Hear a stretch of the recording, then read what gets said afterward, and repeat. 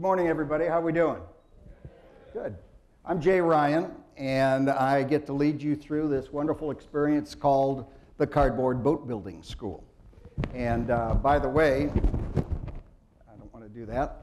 By the way, this will be online next week, so that if I say anything that's really brilliant and you want to come back and listen to it, which is unlikely to happen, by the way, I thought I'd mention that, you can listen to it on the City of Arlington's YouTube channel next week, and prior years are out there as well. But anyway, this is going to be our 24th annual, and it is, looking for the actual date, I think it's April 27th, Christy? April 27th, which is a Saturday, and we are programming that day to be in the mid-70s to lower 80s. With a light breeze. Just thought I'd mention that we're working on the weather forecast. Now, the water at Hurricane Harbor is going to be heated just for us by the sun. And so bring your little feet things that keep your toes warm.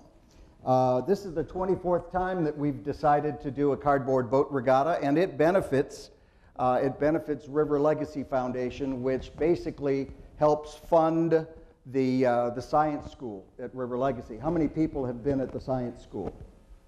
Not a whole lot of people. All right, you need to go see it. It's really neat. You can see snakes have dinner of their frogs, and you can see all kinds of fun real-life going-ons of the park, and it's just a fun place to learn. And we have a lot of people go through that place every week and all year long. Do we have a number of how many? 40,000 people. So if you're the 40,000th and one, you need to come and see it. There's 40,000 people go through that place every year for that educational experience. So anyway, so that's what it benefits, is the science school, and the River Legacy Foundation is over that, and they're trying to make it an even better experience. So my next demographic question is, where are you all from? I assume we have a bunch of students from schools. So who here is from a school? Most everybody is from a school, okay? And how many people do we have that have done this before, that have participated before? Very good. So we have a number of folks that have been here before. And did you have fun? Yeah. It's. Did you get wet? No, we got some no's and we got some yeses. Okay. All right. When you checked in, you received a packet. Let me go through that. One is the agenda of what we're doing. Two is very important, and I'll remind you, this is the evaluation sheet. We want to know which session is the best or the worst. You don't need to pre-fill it in for the boat building actual session as being the best or the worst. But I think you'll enjoy all of that. So we need to have that evaluation from you, if possible, please. Then in the packet there is an entry form. The entry form is also, all of this is going to be downloadable off of the River Legacy website, riverlegacy.org website, starting on Monday. So the form is what you need to do your entry into the regatta. And there's also a form here that is for the mini boat regatta. Now, we're not going to talk about the mini boat regatta today, but basically that is small boats made out of wood that that young people can assemble or buy assembled, and they basically race them in water-filled gutters. Okay, and so that's a fun event. That's the mini boat regatta. That's your registration form if you so need. But the main part of our event today is this boat building manual. So this is going to be kind of the paper background. And once again, you can download this off of the website. This is the background for all of that which is going to be shared with you today on how to build your cardboard boat. The rules, the regs, the advice, what will work, what won't work, and so forth. So that is the key to our educational experience today.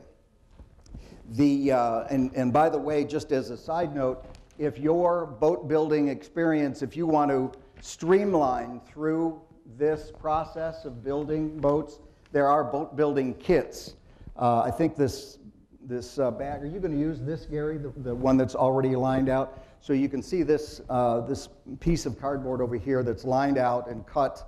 That is what you would get with a kit plus a bunch of other stuff, you know, assembly instructions, rolls of tape, so forth, so on. So all of that, you can get those details out front. And that kit is $125, and you can place your order today if you wanted to have that kit when they're available. So if you want to become less adventurous, to start just with a blank sheet of cardboard. Now, you can also get cardboard. If your schools, which many of you indicated you were, cardboard is available for free, and you can see the reduced rate on the registration for schools. So all of those being the case, it's very favorable that you're at a school and learning how to do this under the guidance of a teacher. And you can get cardboard for free, and you can get the reduced rate on your registration. So let's see, where else do we need to go here? Oh, if you want to keep in touch before we get to the regatta itself, or even during the regatta, the Cardboard Boat Regatta itself, you can follow it on Facebook.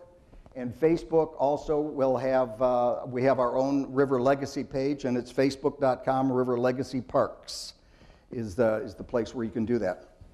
Now, we do have a couple of new things this year that we're exploring, and it's because, I don't know if you've seen in the news that Hurricane Harbor is putting in a new water ride. And so that new water ride is right where we used to play volleyball and do our tug of wars for our team challenge. Side note, there are team challenges where high schools can compete against each other, corporations can compete against each other, etc. And that team challenge kind of rolls up into a points you win for the challenges and points you win for boats and so forth, so you can become a team champion that way. But the Hurricane Harbor people are tearing that up. They were trying to give away buckets of sand just the other day as they took the volleyball courts up, and they're building a ride. But that's going away, and what we're going to do is we're going to have horseshoe pitching tournament and three-point basketball. So anybody over 13 can participate in those. You can pre-register for those as well. But the horseshoe pitching tournament, I took the liberty of checking out the NHPA site, which is the National Horseshoe Pitching Association. And so I have all kinds of neat stuff that I can share with you, not that you want to know it. Anyway, and then the other thing that's, so we're doing horseshoe pitching and we're doing three-point basketball. They're elements to our corporate challenge or our team challenge. The other thing we're doing is that, assuming that you have participated in the races and you're still relatively dry and not frozen because of the cool water or anything like that, you can do what we call Brave the Waves. And that's at the very end, the very last event of the regatta. If your boat is seaworthy, S-E-A, I think is how you spell it, even though there's no ocean there, that you can do Brave the Waves. And that's $20, $20, and you get to go into the wave pool, and we'll turn on the waves, and you can Titanic your way to joy and fun swimming early season. So the Titanic Awards and the Brave the Waves is something else that we're still doing. The tornado, in between your boat competitions, the tornado, you know, that funny swirling ride is available, $5 unlimited tornado rides. And then we have also the Sky Coaster, you know, that big swing ride where you get strapped in and you go back and forth. That's also going to be on during the day of the regatta. And people can also play in Hooks Lagoon in the children's area. And there's a hula hoop contest. And, of course, the mini boat regatta is going on. So a lot of stuff going on. And concessions will also certainly be there to keep you fed. And if you wanted to pre-order pizzas to be delivered at a certain time, we are taking orders for those. So that information will be available. No outside food or drink is allowed in the park, and so the pre-order of pizzas for groups will be there. So on the 27th of April, the youth area begins. Youth can check in and come into the park starting at about 8:30. And you'll know before you get there what your boat number is. You'll know what category you are, and you can go and put your boat in its parking spot and prepare. And if you've brought parents or teachers or friends and family that are coming along to watch and enjoy the day with you, that's great, because I'll be there emceeing, and I'll introduce, with the judges following me, I'll introduce each boat. So if you have a song you want to sing or a cheer you want to make, I'll try and find the captain of the boat, and we can have fun, and everybody in the park will hear that. And so it's kind of a crazy time. I tend to lose my voice real quickly for that. But then that judging is what we'll do some awards with. So that starts at 8:30. Adult boats can come in, check in at 9:30, and the youth races actually start at 10 o'clock. So we've got a bit of time there for you to get your boat there. As soon as we have enough boats, I'll start judging the boats with the assigned judges. I don't judge them, but other people will judge them, and we'll go around and we'll judge, and we'll come up with our awards. So that's basically where we are. So we want to recognize our supporters. Moritz Dealerships, once again, we're pleased to have them. Westlake's Arlington Hardware, Star Telegram, and Bates Container are the people that help us make all of this available. And there's some signage here, and you'll see it on the website as well. So we have a series of presentations. Sorry that that's going in and out like that. We have a series of presentations. Ryan Haig is going to be up first, and he's going to talk about engineering tips. And then Gary Daly and Bob Sherwood have 2 sessions on how to actually build your boat. And then Sue Wilhide will talk about design ideas and some of the other neat stuff going on. So we have a busy morning, but not too busy. But when the presenters are up here, if you have questions, I encourage you to kind of make note of those questions, especially for Gary and Bob's session. They'll be here afterwards as long as they need to be to answer questions, or you can come up and look at what they've done or ask detailed construction stuff. So, but if you have questions, try not to be too invasive in your questions to interrupt the session so we can get through this, but people will answer them afterwards. And then the other thing, I'm going to ask you some questions too, because I have a few things to give away. So, so I have a number of things. I have some shirts, I have some towels, I have some other things. So I have a question for you. Do you have any clue what my name is?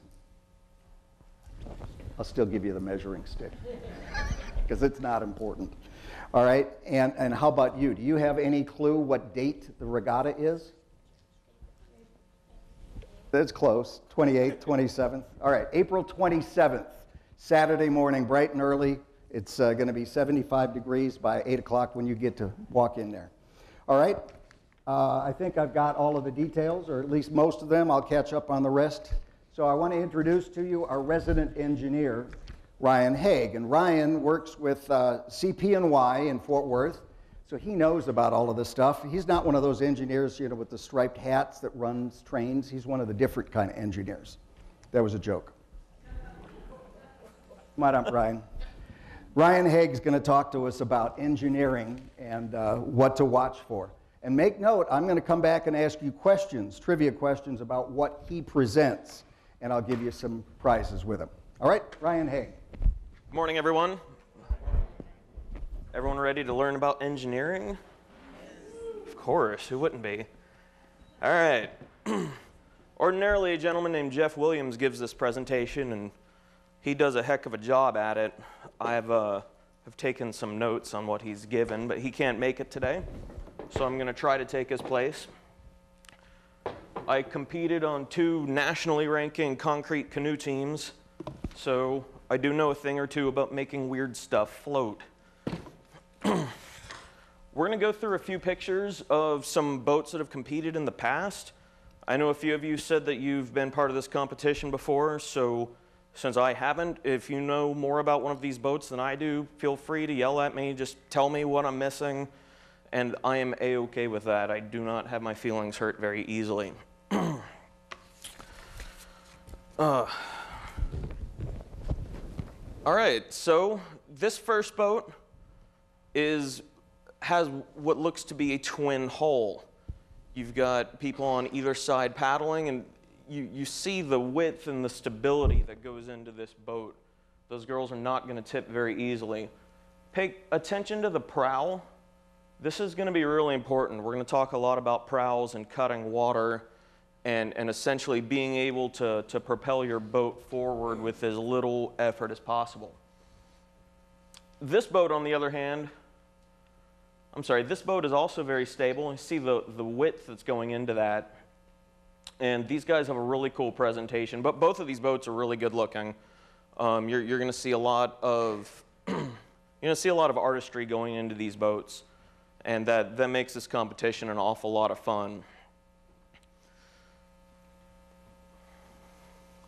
All right, I'm tired of looking at stable boats. I want to see some people tipping over. So here's what we've got. These gentlemen are about to lose it. Their boat is really tall and narrow. This means that they ride high in the water, and when you ride high in the water, your center of gravity is above the water line, and that makes it very easy to tip. The boat might look great, and you might be able to sit in it with no problem, but remember that you're going to be reaching out to paddle. So if you start veering off track and everybody reaches out to one side, you're going to fall in the water, as these gentlemen learned. Got a couple of boats right here. Let's look at the green boat here on the left. They've just got a flat front. They raised the front of their boat a little bit out of the water, so they're able to cut the water a little bit smoother. We're going to talk about prows a little bit more in depth here in a minute. Another flat boat. These gentlemen are having a hard time paddling their boat because it's just pushing a lot of water. All right, types of holes. This is where the engineering stuff kicks in. Type A that you see on the top left of your page is a very stable hole. You see it's got a lot of width to it. The sides are curved, so it can roll a little bit without rolling into the water. You look at D, and the moment you reach out to the side, if you're rowing a boat with hole letter D, it's going to roll. So that's a really attractive, really nice looking hole, but you're going to tip pretty much immediately. B is somewhat counterintuitive.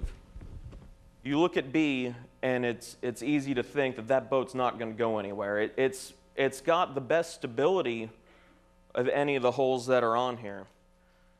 If you have a good solid prow that's going to cut water, you can build a winning boat with hole B because it's stable. You're not going to be rolling back and forth. You're going to be able to paddle it without having to constantly adjust to keep yourselves upright in the water.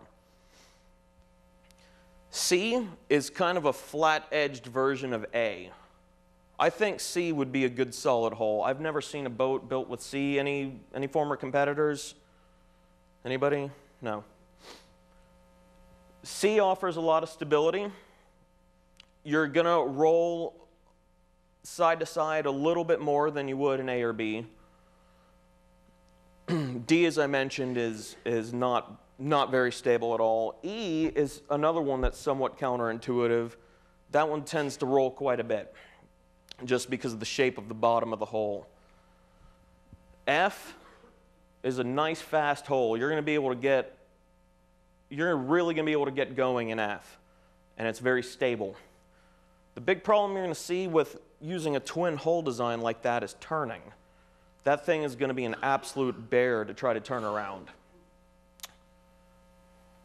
Here's some different prow shapes that we can look at. As we mentioned earlier, this one here on the top left, the Shirley You Jest nose, all you're going to be doing all day is pushing water. It's not going to cut any water at all, which is going to make paddling very laborious. This is not going to move.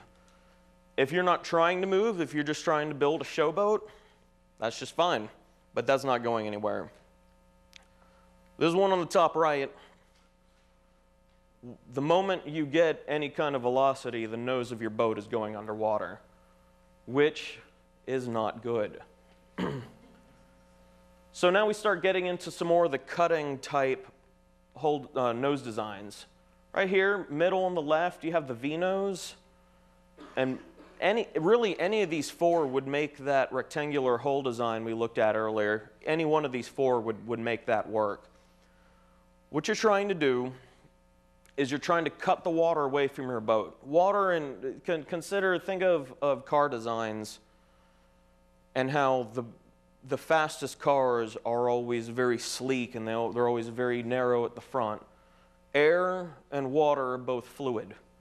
They both function the same. You want to be able to push water away from your boat the way you want to push air away from your car. This sloped nose is pretty good. Any of these sloped noses are going to do really well for you. They're going to push water under and away from your boat. So they've really got a twofold purpose. All right, now we're going to start getting into some math. Does anybody know how much water weighs? What the density of water is? I have a very, very excited volunteer. What's going on? Tell us how much water weighs. 60 pounds per cubic foot? Approximately, yeah. About 60 pounds per cubic foot. What you want to ideally be able to do is any boat, I mentioned earlier that I used to race concrete boats, which doesn't make much sense. But as long as your boat displaces more water, a greater weight of water than it weighs, as long as the density of your overall boat is less than 60 pounds per cubic foot, you're going to float. The question is how high and how stable. This is a 1 cubic foot box, and these gentlemen that are going to follow me up and talk about building your boats will tell you that tape is not allowed, I believe. But we're going to use this just for demonstration. This is 1 cubic foot. If you take 60 and divide it by 12, you get 5. And there's 12 inches in a foot.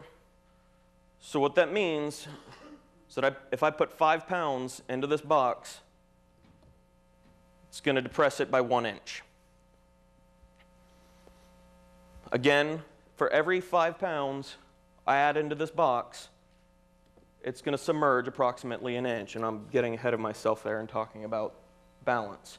So I've got 2 5-pound weights in there. It's now approximately 2 inches underneath the water line.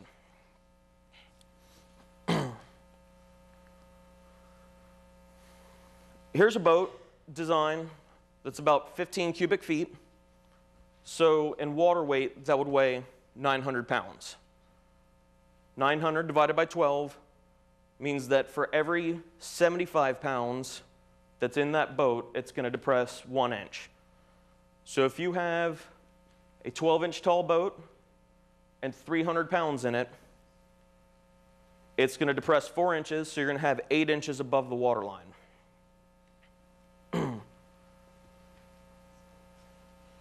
Now, let's talk about stability and center of gravity. Ryan, can you stand up for a moment, please? This is my friend Ryan Faulkner. He and I are going to be paddling together for the competition on what day? April. Thank you. You can see quite easily that I'm a lot heavier than him. All right, you're good now. Thank you. That's all I needed you to do. I just needed you to stand up so that everybody sees that I'm heavier than you. So we talked a lot earlier about prows and the nose of your boat. We also need to talk about balance and getting the nose of your boat up above the water line. Because if the nose of your boat is shaped properly, but you have the heavier person in the front of the boat, So I'm just going to go ahead and separate these two boats, separate these two weights. If the heavier person is in the front of your boat, you're going to be listing to the front, which means that the moment you get any velocity, that beautiful prow that you developed could quite easily turn into a submarine nose. So as you're planning, if you have a boat that just has a cockpit,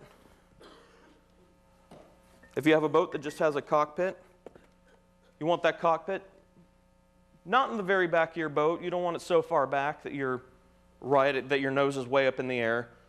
But you do want to make sure that you're conscious of balancing the weight in your boat towards the back half. That's going to lift your nose, it's going to let water under your boat easier, and it's going to give you a little bit of speed. Let's look at center of gravity. If your center of gravity is above the waterline, as we saw with those gentlemen earlier, they had the really narrow boat. Their center of gravity was above the waterline, which made it a lot easier for their boat to tip over.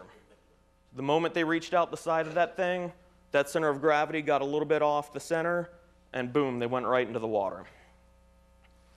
If your center of gravity is lower, like this box right here, you give it a tip, and the gravity wants to bring it right back to the center position.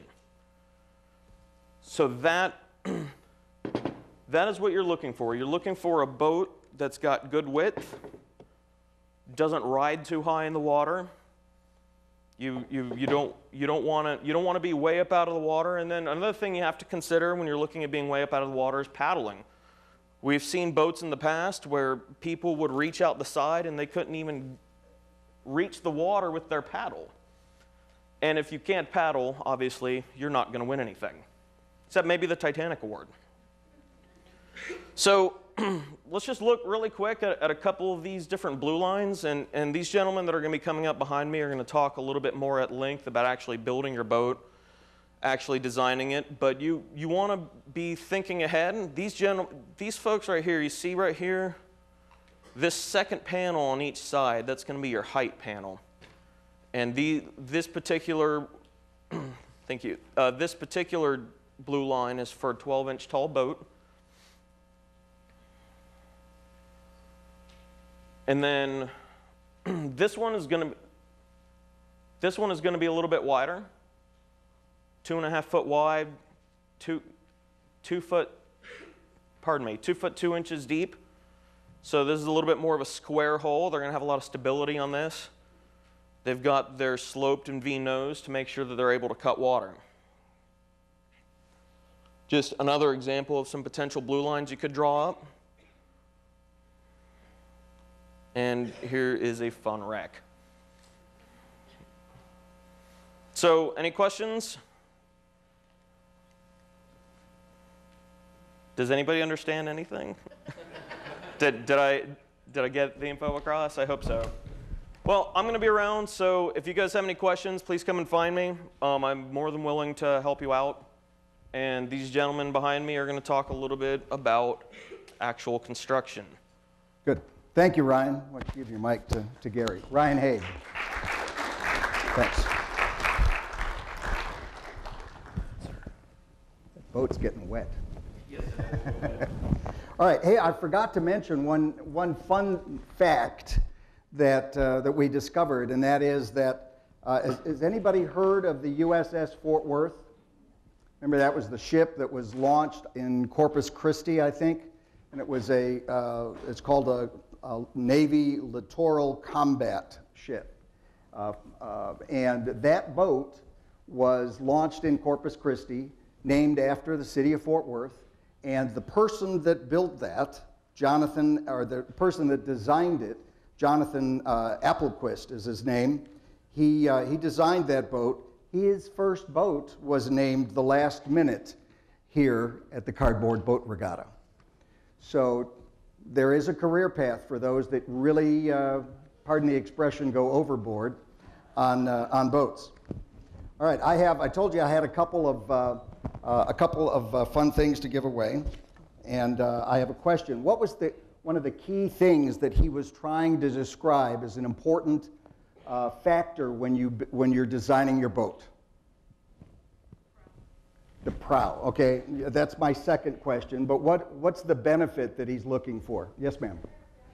Center of gravity or stability? Yes. Okay, could you pass that back? That's a bag and some cups and a pencil. All right, now let me ask a question as follow-up on the prow question.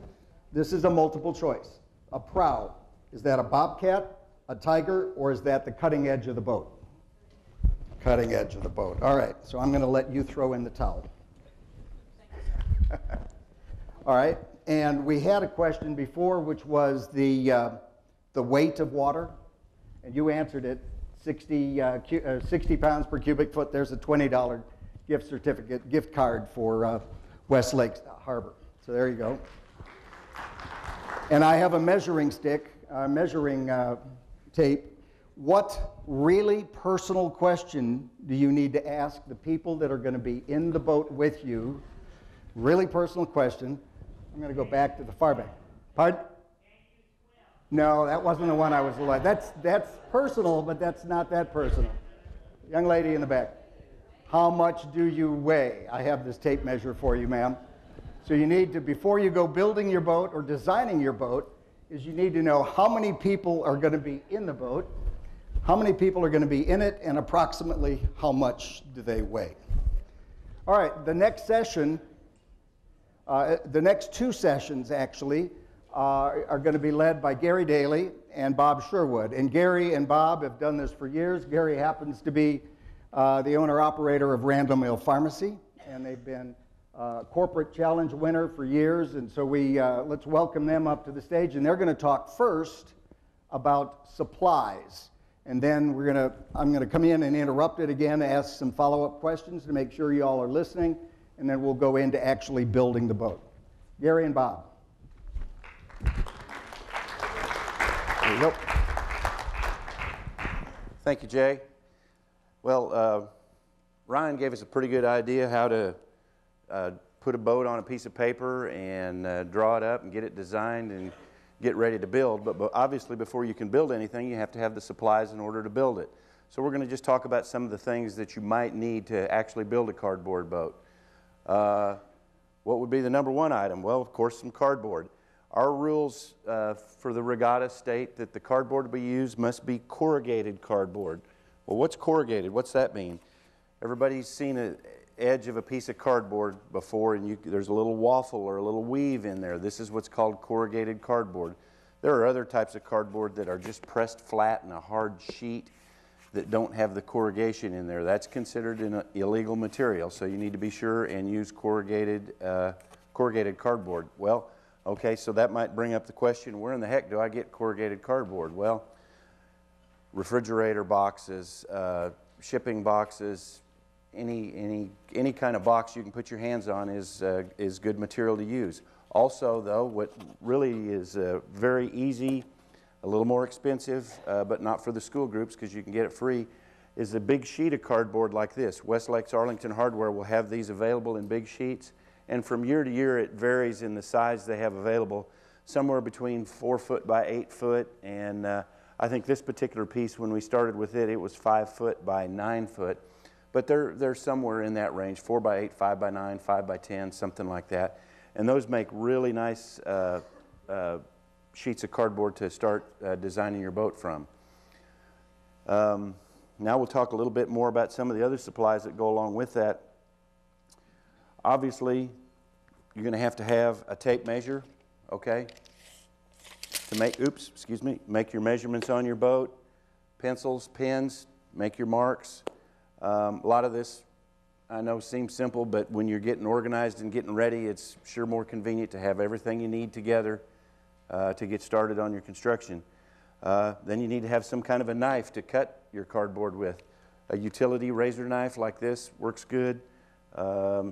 There's all kinds of styles of these. This is an old carpet cutter's knife or a carpet installer's knife. They work nice too. Any kind of utility knife like that works good. Now we're going to talk a little bit more about this in a little bit, but when we're putting a boat together, we're going to make different alterations to the cardboard. Some of them are going to be cuts. We're going to actually cut pieces out. But there's going to be areas where we're just going to crease the cardboard. We're going to compress the flutes in the cardboard so we can make a fold and a bend to wrap that around. Well, how do you do that?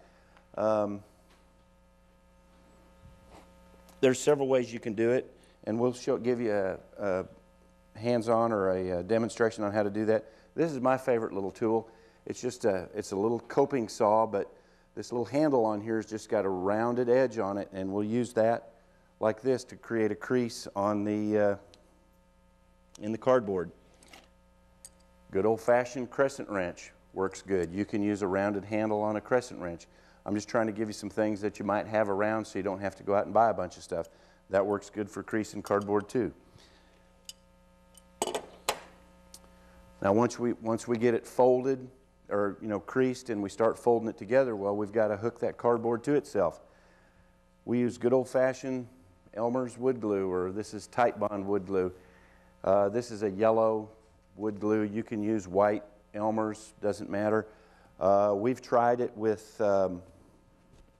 hot glue guns. Yeah, that works okay. You got to work pretty fast with a hot glue gun. Another thing we found, if it's a hot sunny day out, that hot glue sometimes will get soft and mushy and your boat can actually pull apart. So really the best thing to use, in my opinion, is just a good old Elmer's or wood glue.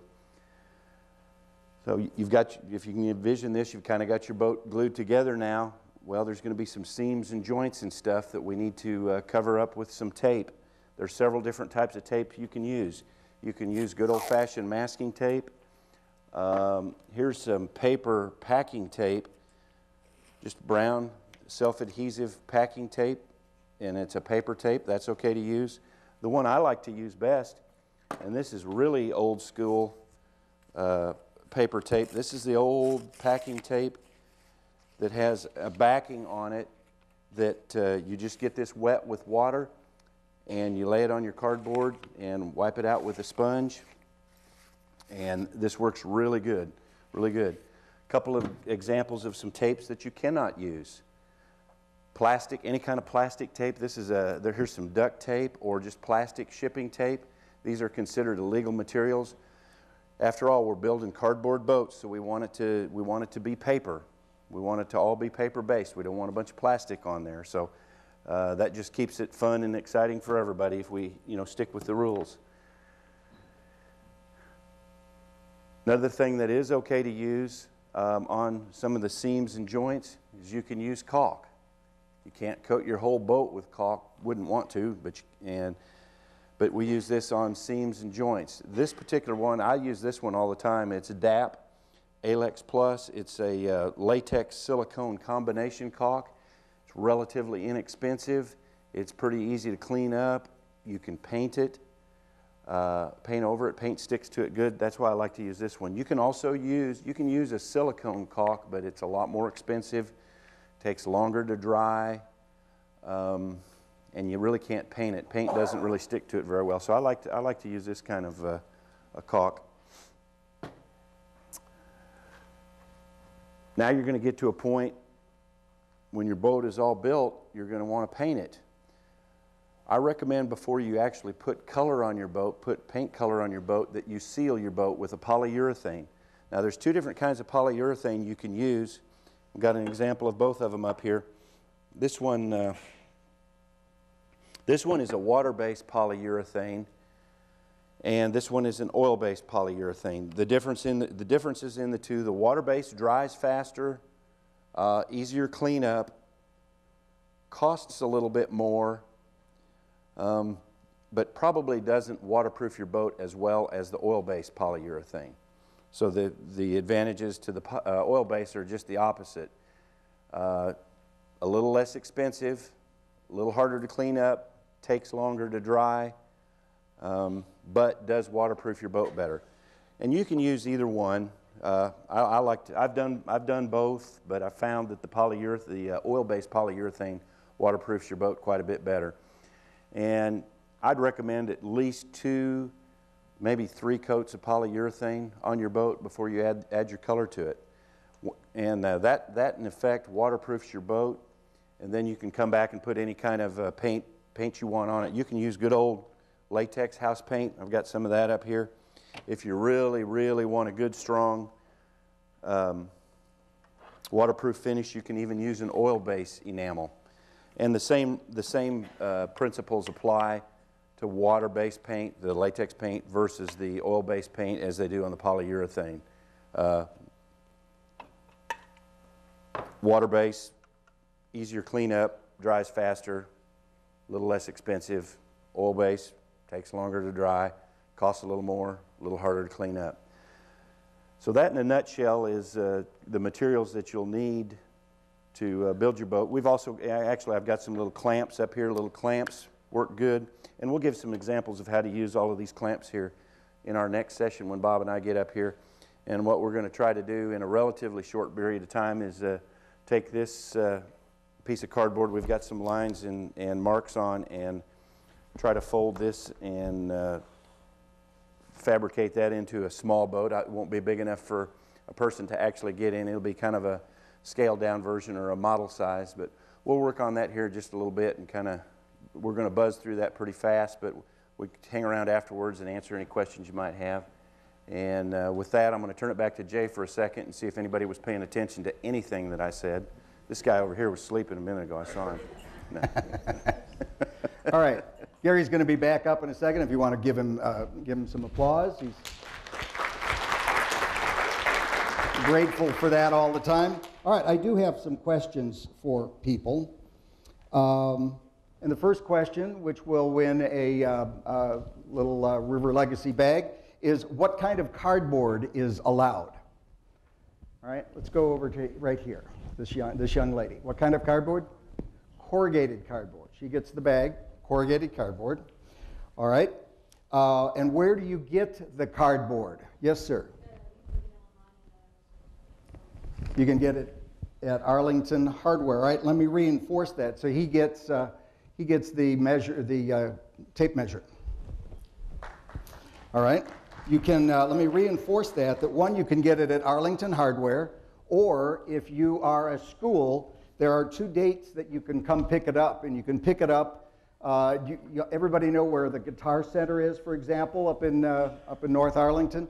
Back behind that, there's the shopping center. It's Ryan Plaza Drive, for whatever that's worth. We never know that, but that's where we will have the cardboard available on February 18th and February 22nd. So you can find those dates and times specifically on the website, or you should email us and let us know that you're coming, and we'll have the cardboard for you. All right, so this is the gift card for Westlake Arlington Hardware. Now this is a very tough question. What's the name of the cow that's associated with the glue that you should use? All right. Oh, let's go with the red shirt back there. What is it? Elmer's. And Elmer is a cow, right? You never knew that they made glue out of cows. Horses maybe, but not cows. All right. All right. I got another one. And this is this one needs to be. This is a shirt, a River Legacy shirt, and it's an adult small, I think. Is it not, Tim? An adult small shirt. So those that are adult small sizes should answer the question, what kind of tape is not allowed? Let's go with one of the young ladies up there. Sure. Plastic or duct tape. But ducks float. Why wouldn't you want to use duct tape? All right. Okay. All right. And the last question, the second to the last question, is what type of caulk is best used? The what? Alex Plus. All right, well, he's reading the label. He's pretty sure. Just for that acuity, we're going to give you a towel. Okay, and then the last question, now this is a tough one. No, you don't go there. Don't raise your hand before I ask the question. The last question is, what was the name on the back of Ryan's jersey, the guy that was the engineer? Let's go over there. Huh? No, good guess. But no, let's go back to the obnoxious one that raised his hand before I answer the question. Young. There you go. All right, so now we're going to go into the actual building of a boat, and there's going to be a lot of tips and techniques here that Gary and Bob are going to share with you. So once again, Gary Daly, Bob Sherwood. And by the way, the guy that was helping me distribute that stuff is Tim Perry, and you'll see Tim on April 27th. He has offered to volunteer to help get people in place and maybe even say something over the mic. You never know. Y'all thought you'd gotten rid of me already, hadn't you? All right. Ryan has gone through designing your boat a little bit. We've talked about the materials here. Now, if you can just envision having your materials gathered up. Okay, before you get started, though, you've got to lay your boat out. You've got to design it. You've got it designed, but you've got to get it on a piece of paper, and you've got to work with it. I really encourage everybody to do kind of what we've done up here. This is just a rough drawing, and you can see this kind of looks like what we've got here. I just drew it out rough on a piece of paper, okay, and then after I did that, I transferred that drawing or that concept onto a piece of a manila folder, good old manila file folder. Now, I don't know if y'all can see that in the back or not, but I like to do that. I've done several boats over the years, and I always like to do this and lay it out and take this and fold it together and kind of get an idea what my boat's going to look like. So I took this manila folder, the drawings on there, cut it, creased it, bent it, taped it together to kind of get an idea what my boat's going to look like. And I've done that several times where I get it and I fold it and put it together and I said, no, that's not what I wanted it to look like. And I can go back and change it and I can make modifications in doing it over. And this is real fast and real easy. Whereas if you start right away and you don't do this and you put it on a big piece of cardboard like this and fold it together, you get it all shaped up a little bit and you go, oh, well, I didn't think it was going to look like that. I really thought it was going to look like something else. Make the mistakes on a manila folder or a piece of cardboard or a small piece of construction paper or anything like that. Make a couple of mistakes there. You can do this in, a half hour or so, whereas if you lay that all out and fold it up together, you got many, many hours of time into that only to find out your boat doesn't look quite like you wanted it to. Okay, so now that we've completed that portion of it, we're going to take this big slab of cardboard that we've laid out here, and we've done a lot of, as you can see, we've done a lot of the marks and we've done some of the cuts just so we can move along a little bit faster here. But if you'll look at this, you can see some dashed lines, a couple of different sizes of dashed lines actually, and then you also see some solid lines on here. Well, the solid lines are areas where we're going to actually cut the cardboard with a utility knife. And then the dashed lines are areas where we're going to crease the cardboard and we're going to make a fold or a a fold or a crease at that point and try to shape this thing up into a small boat and give you an idea what that's going to look like.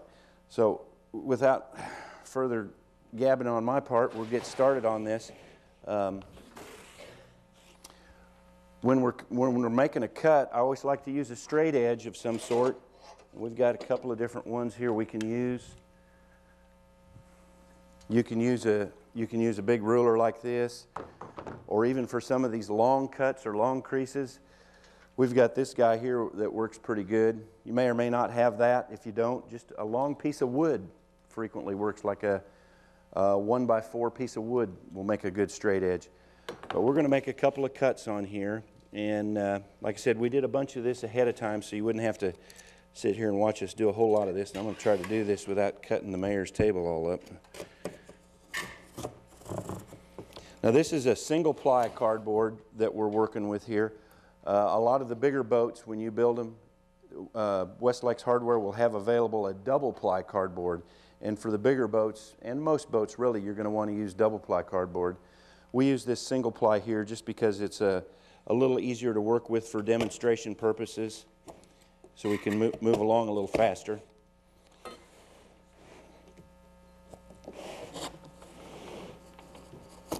I'm going to just get this guy cut out here real quick, and then we'll show you how to make some creases and folds. Did anybody bring any Band-Aids? I hope we don't need them, but we might. Bob's going to give me a hand here.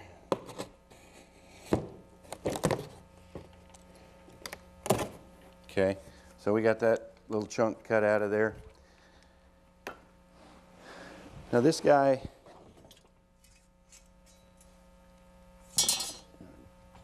grab me the creasing tool there, Bob. You know what? I jumped ahead of myself here a little bit, and I'm gonna back up. I'm gonna put this away for just a second. I forgot one thing that I wanted to do.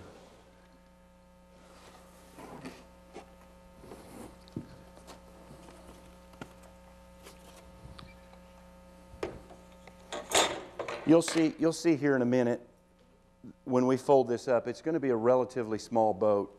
And to make a bigger boat, like some of these guppy or whale-sized boats, we're going to have to take sheets of cardboard like this that are 4 foot by 8 foot, and we're going to have to splice several of them together to make one great big sheet that we can fold up into a sized boat that will actually carry some people. Now, just for demonstration purposes, we cut out 4 small pieces of cardboard here. If you can just envision these pieces being 4 foot by 8 foot, if you can just envision that, here's simply all we would do to splice these pieces together is we'd lay these out.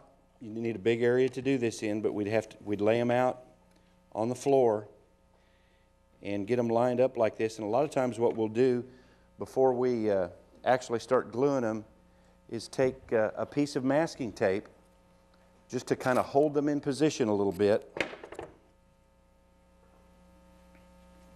We'll just put a piece of masking tape to hold these guys straight while we're getting ready to glue them together.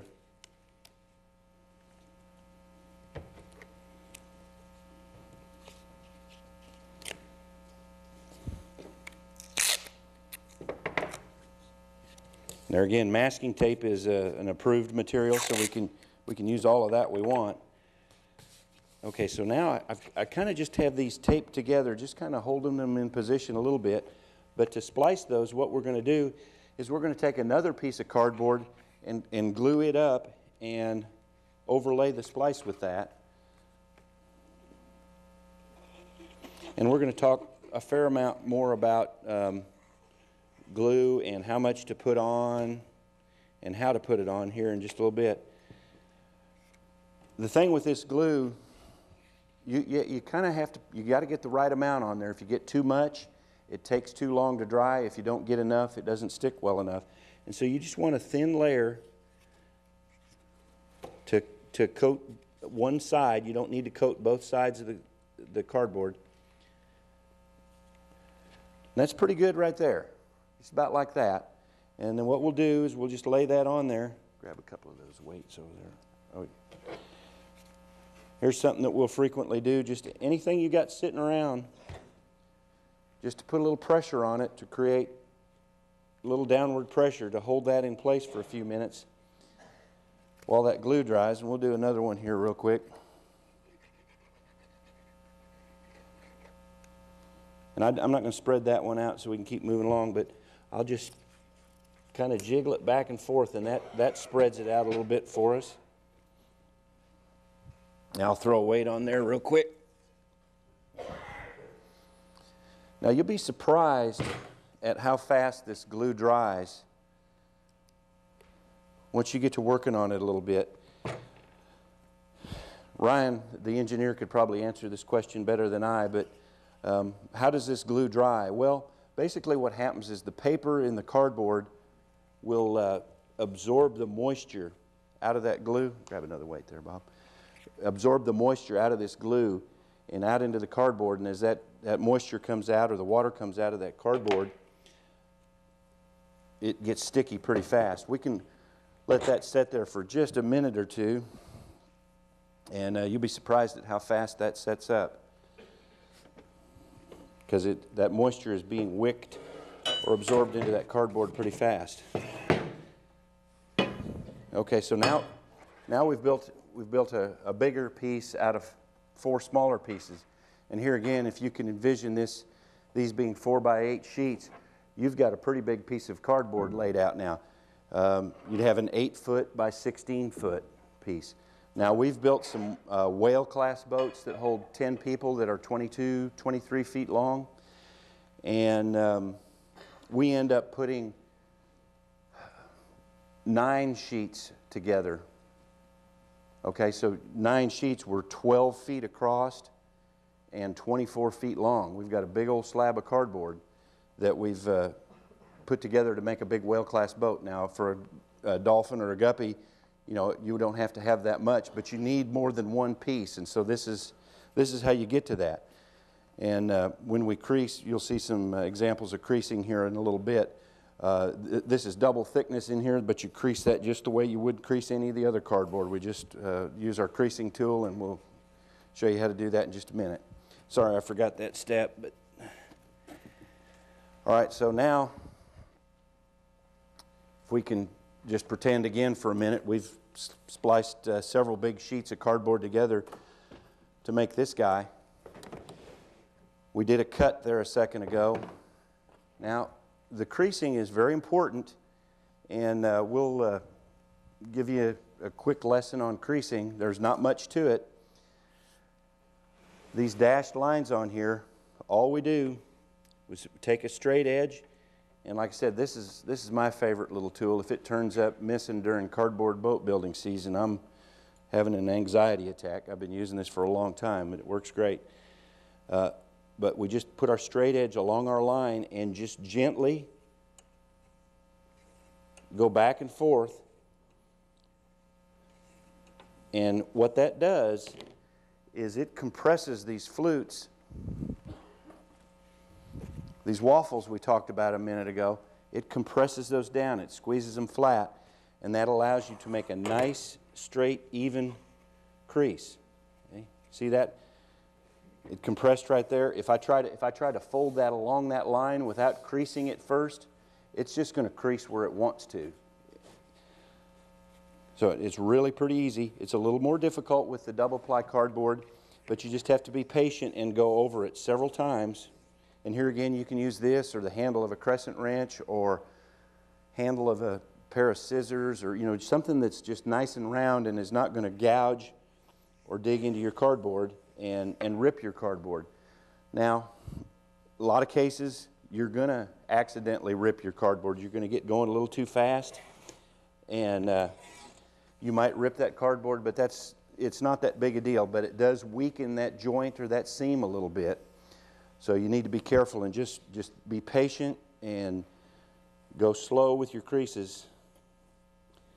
Now what you'll find is when you're creasing across the flutes, okay, if these are the flutes of your cardboard, if you're creasing across them, it's not very easy to rip that cardboard, but you can. But if you're creasing along with the flutes, you get down in between a couple of those flutes and press a little bit too hard, it rips pretty easy. So you need to be a little careful going with the flutes as opposed to going across the flutes. Okay, now we've kind of pre-creased a lot of this, and so we're gonna start going here and see if we can shape this thing into a boat. Now, when you get if you've got a great big slab, you're building a whale class or a dolphin class boat, and you've got double thick cardboard you're trying to crease, it's not going to crease as easy as this single ply here. And what works nice, if you lay a long straight edge, it can be a 2x4 or a piece of wood or one of these things, right along the edge of that crease, and put some pressure down on it, and like you can see us doing here, and you lift up. Okay, see we got a nice straight crease. See our dashed line kind of disappeared there. I don't know if you can see it when we hold it up there. Our dashed line kind of disappeared. There it is again. So that crease goes right along there. Now we've got several other creases that we need to make here. And when you got two that are close together, like these two right here, that's another good opportunity or another good situation where you want to keep a straight edge all the way along the whole thing and keep a little pressure on it. Okay, and we're going to come over here and catch this one. Okay, now we've got another crease on the back side of this that you can't see, but we're going to just flip it down right now. Now, you can see some of these, when we're folding these, we're folding them past 90 degrees. We're not just folding it right here, we're folding it and coming past just a little bit. And what that's going to do for us is when it comes time to glue this together, that cardboard's not trying to pull away from us. It's a little more relaxed, so it'll fit together better. So we're going to fold this up here a little bit, and so we're going to fold this past 90 degrees there a little bit. Okay, so that's coming up. Okay, so that's kind of one side of our boat. It's starting to come together here a little bit. I'm going to hold this up one more time. As you can see, we had these dashed lines where we wanted to make our creases, and if you'll remember, they're all gone now, but we had some solid lines where we made our cuts. I've got this long dashed line in the middle. What that is that's just a reference point for us where we want to bring the edge of this piece of cardboard to. We're going to bring it so we get that right where we want it. That's the way we've designed it. We're going to bring it right to that point, and we're going to glue it there. Before we do that, though, we're going to make a couple of more creases. Let's cut these tabs off a little bit, Bob. Just these here, I think we made those a little too long. These little tabs we got here, we cut those just a little too long, so we're going to cut about a 1/2 or 3/4 inch off of that. Now that's a little, you just saw me just reach up and grab that. That's a fairly short crease, and it's with the flutes, and a lot of those you don't have to use the straight edge, you don't have to get fancy, you can just bend it real quick. We're going to do the same thing on the other side here real quick. I just grabbed that, fold it up. Now that little tab there, this is something you'll learn after doing a little bit, or when you practice with your manila folder, you can see, okay, that little tab that we were cutting off, it's going to fold. This is the side of my boat. This is the side wall of my boat. This is going to fold in here very nicely, and later on we're going to talk more about bulkheads, but we're going to put a bulkhead, or fancy term for a boat wall, or a boat interior wall, we're going to put it right across here, and that gives us something to glue that to. If we didn't have that tab there, then I just have an air space in there, and I wouldn't have anything to glue to. So I'm going to fold that in there like that, and we're going to put that bulkhead in there in a little bit. Now we're going to go around here and make a few more cuts and creases real quick so we can start gluing this thing together. I think we need to... we're going to cut some of this off here, because this is going to fold up inside of here. Here again, we've pre-creased this, and that's a short one, so I can just grab that and fold it up there.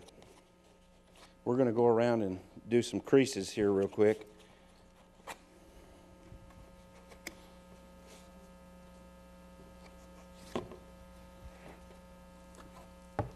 All right, here Bob's grabbed the straight edge so we can do these long ones again.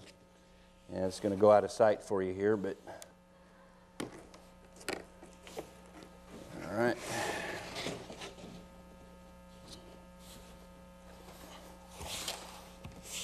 Okay, there again, we're trying to go past 90 degrees a little bit, and we'll have to fight it less. Let's get that out of the way.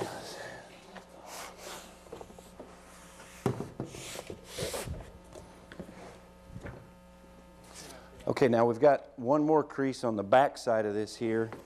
I don't know if you can, I didn't put a dashed line on that. I don't know if y'all can see that, but we're going to just, all right, and that piece is ultimately going to come back and glue to the bottom of our boat. All right, this is kind of a big old flappy piece of cardboard here. I mean, you're looking at that going, man, are we going to get in that? I mean, what's going to happen when we get in that thing? Well, you'll see as we get a little further along here, as we shape this up and put it together, it's going to gain rigidity. It's going to gain stiffness as we go along here. So right now we're going to glue these flaps right here, or these tabs, down to the center portion. This is going to be the bottom of the center of our boat right here, this section right here. And we're going to swing this down, and we're going to glue it, and we're going to bring it to that big dashed line that we showed there. just so we can move along a little faster, we're not going to trowel this out every time. We're just going to swizzle it on there a little bit. You know, I say this every year we do this. I say we're not going to trowel it out, and then what happens? He's troweling it out. He's killing me. You got to do it right. And my glue's not wanting to come out. All right, here we go. Yeah. That's glue. It's not enchiladas, okay?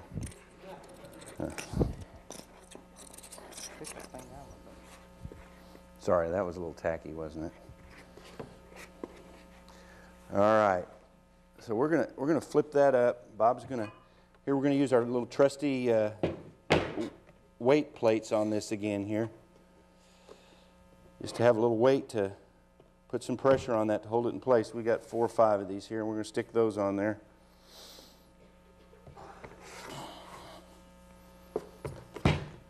And here again, I think you'll be surprised at how fast. We got one more. Yeah. You'll be surprised at how fast this glue.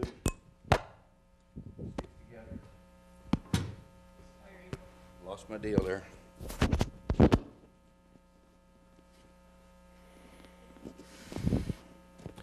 All right, we're going to swing around the other side and get a little glue on this other tab here.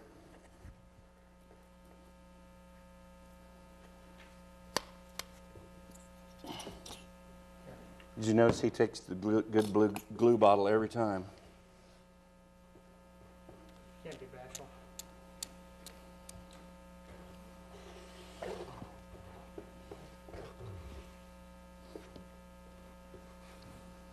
Now we're speeding along here just so we can get through this. But I want to show them this. If you'll look at the amount of glue we have right in this area, that's about the amount of glue you want to use. We're a little thin on that end down there probably. But you get it much thicker than that, and it takes too long to dry, and your cardboard will wrinkle because there's so much moisture going into your cardboard. You get any less than that, you don't get good adhesion. It doesn't stick well. All right, now. You kidding? Yeah, speaking of not sticking well. All right, we're going to flip this up in here, and then we're going to put these weights back in there. And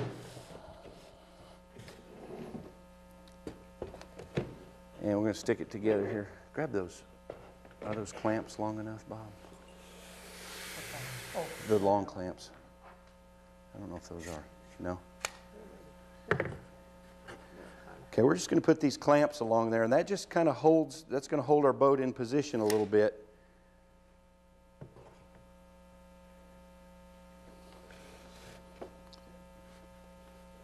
While we let this glue set up for a second or two. All right, now, I know we got this laying flat and you can't see inside of there, but we're getting ready to form up the stern of our boat. This side, this end down here is the stern of our boat, or the back of our boat. And I'm going to hang this over here a little bit. We got to let this glue set up a little bit. I know you can't see it, but we've got a little tab right underneath here that's sticking up. We're going to bring this around and fasten that to there. And this tab here, it's going to fold inside. And these guys are going to come together on the back right here. Okay, and we're going to hook those to each other to form a nice point on the back of our stern. And we'll do the same thing on the bow or the prow up here. Same thing, we've got those tabs, and the cardboard's like this. If this is your flutes, it's folded inside, and we're going to stick it together right there.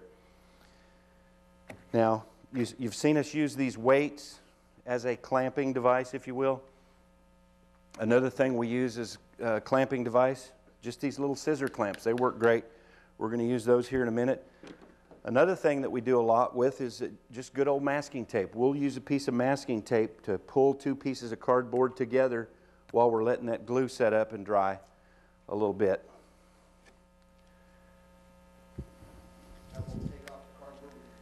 It will if you're not careful. You got to pull it off gently because it'll leave a little acne on there when you pull it off. But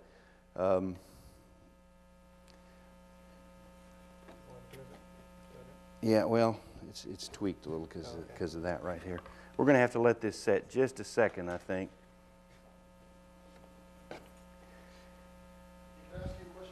Yeah, that's fine. It's just a little crescent wrench, or not a crescent wrench, a coping saw. Any hardware, Home Depot, anybody's got them. Now, mine had a, they have a little blade, a little saw blade in there, and it rubs my hand raw. So I just took that saw blade out of there and put a little piece of baling wire across there, so it's a little more comfortable to grip on your hand. But I've got 2 of them, and it's just a little coping saw. They're not expensive. It's, I don't know, $2.99 or something, and they work great.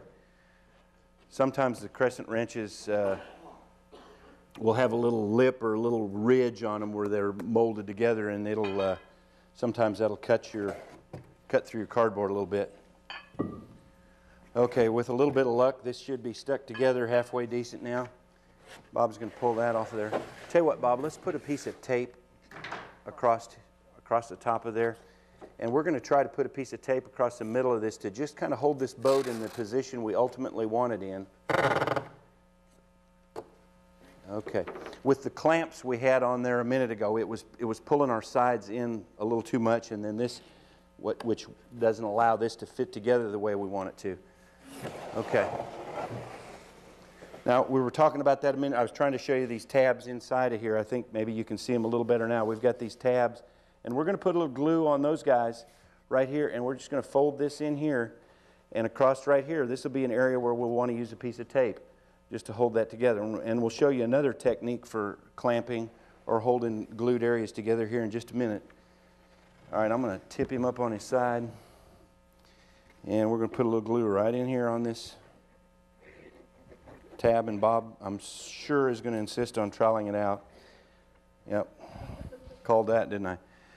Want to do that top piece too? Not yet.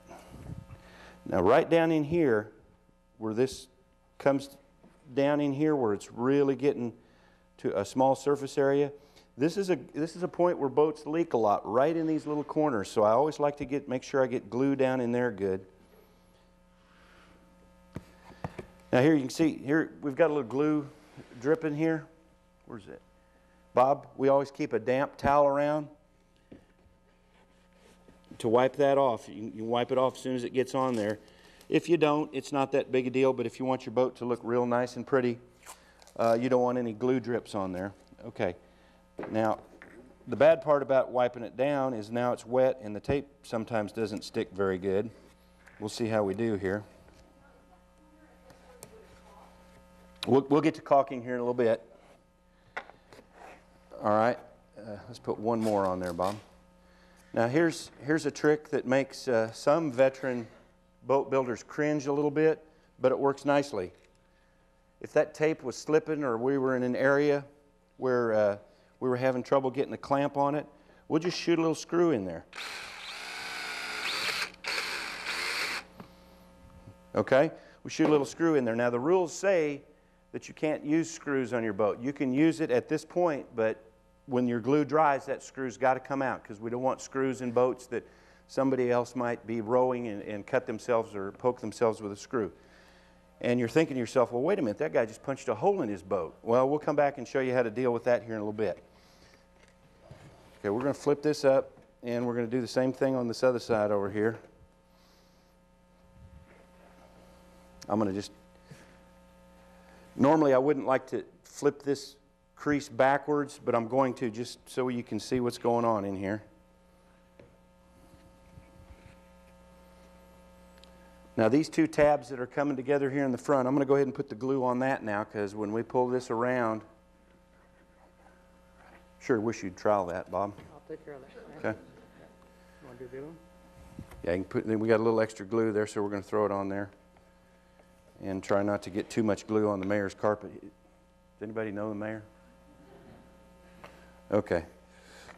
Now these, we're going to fold these guys inside right there. Sometimes you got to wrestle with these a little bit.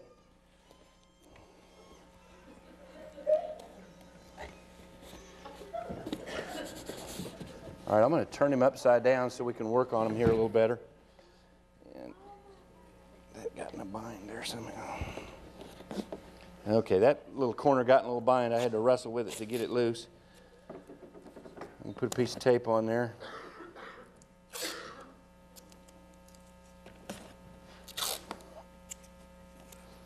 All right, we got smarter. We put our tape on first, and now we're going to wipe our glue off. That's good. Okay, so now we've got the stern of our boat kind of glued together there a little bit. Now, you can see, all right, we don't have such a floppy piece of cardboard anymore. It's starting to get a little stiffer, starting to get a little more rigid. You know, we got a little something going on here. And that's going to continue to improve as we add more and more structure to this boat. So we're going to just do real quick, we're going to do the same thing on the front we just did on the back.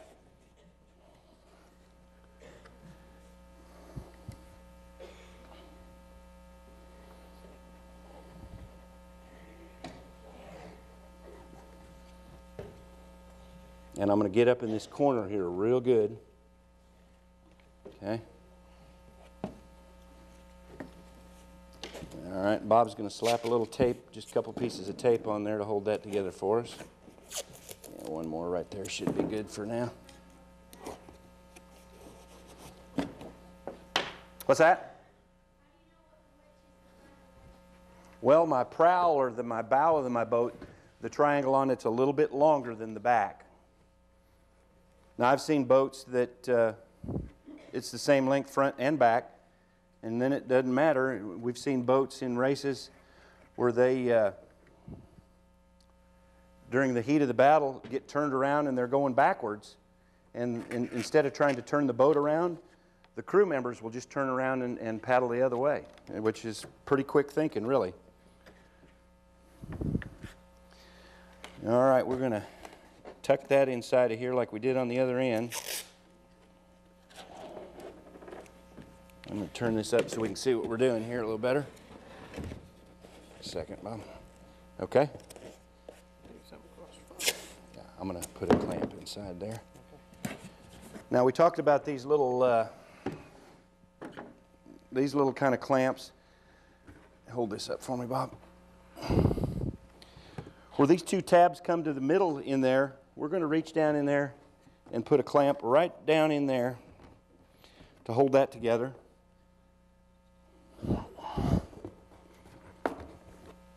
And we really should have done that on the back too, so it's not too late. That glue is still moist enough on the back that we can still do that.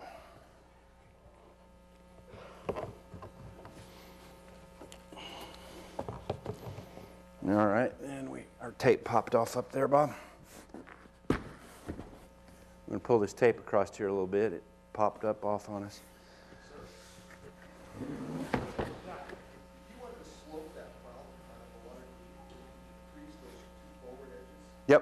Yep. We've done that too, where you just basically make a crease like this, you know, rather than straight up and down. And that works nicely too. We were just trying to do one that's fairly simple to put together in a short period of time here. Okay, so now this guy, he's shaping up again, and Bob, if you grab that end, you can see it's getting a little more rigid all the time.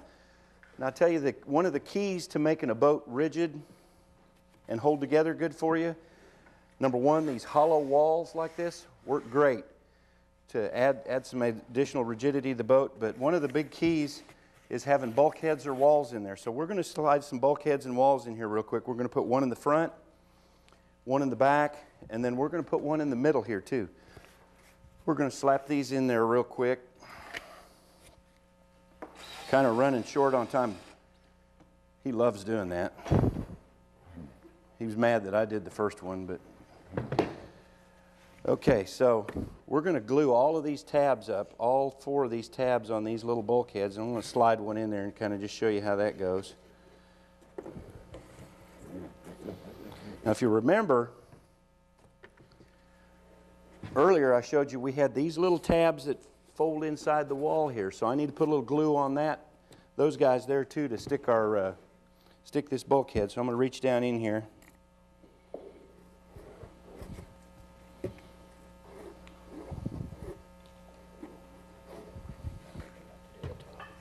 Huh? Well, wipe it off. Wipe it off. Okay, you can see I put a little glue on those tabs down in there. I don't know if everybody can see that or not, but this bulkhead we're getting ready to stick in there is going to fit to there. I prematurely glued one of these, the top flap on this. We weren't quite ready for that yet. Now these become a little wrestling match sometimes, sliding these down in here, because this boat's getting more rigid and getting firmer. That fit in there pretty good. Okay, so we got a front wall in there now. Now we're going to go to the back and do the same thing back there.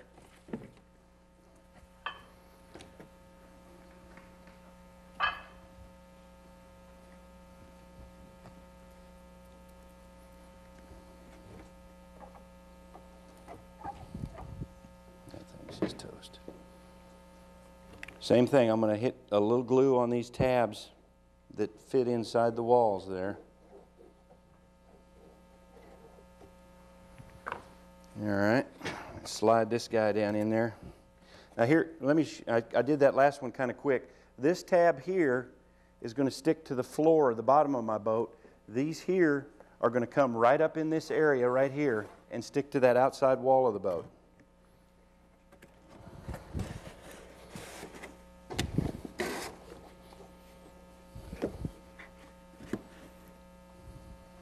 Okay.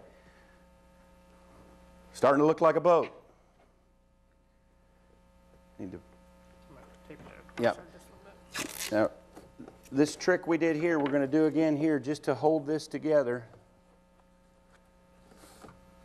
Let's put one across it. Just kind of hold that in position while that bulkhead dries, and we might even hit that with another piece of tape there to kind of get that in position.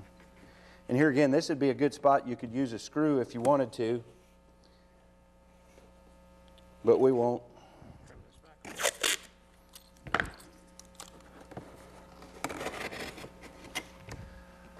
All right, now these, I'm going to flip it up here. You can see these little tabs are overlapping each other a little bit. Okay, so I'm going to put a cover on this. I'll just call it a bow cap or a stern cap.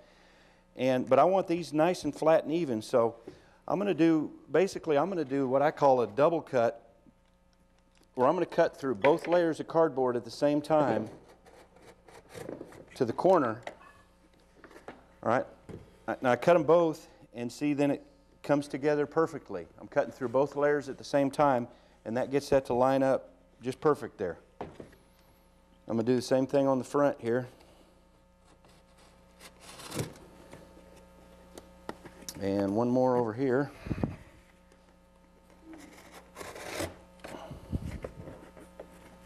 And okay, Bob's pulling our clamps out of there. That's set up. Okay, now that I did that, those all fit together nice there, and I've got a nice tab or a nice flap to glue our bow cap to. Pencil. All right, now an easy way. Go ahead. You go ahead and do that. We're going to put a cover on here, and we're going to get this lined up, and I'm just going to hold it down, and Bob's going to just simply trace it underneath, and then we'll cut it out from there. Seems simple, but it works. Got a little scribble there. You got a little wide there, but we'll cut it to that inside one, and I think it's going to fit. While he's doing that, we're going to talk about this center bulkhead. Okay, now this one's, these other bulkheads we put in here, they were just a flat piece. All right, this one's going to be a little different. Okay, we're going to make a box, basically, and that's going to fit down in the center of our boat there, and that's going to create another bulkhead right in the middle. If you can swing over here for a second, Bob. Watch, we grab this boat now. It's getting pretty rigid, but I can still twist it. I can still twist it and turn it just a little bit.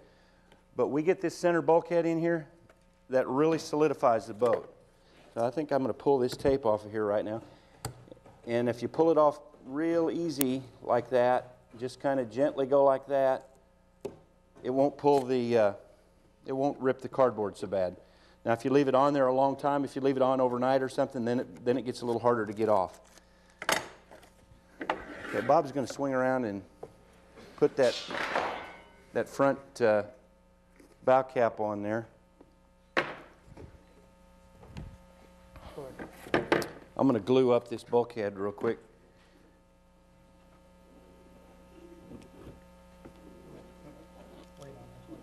Yeah.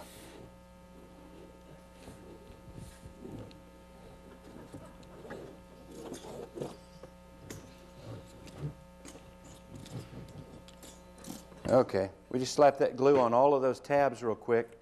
Now this is kind of a four-hand operation here. I'm going to need Bob's help to help me push this down in there.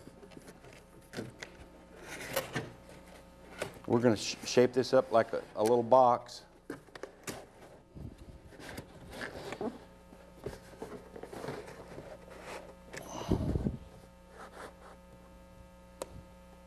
And we got a little glue on there, and I did.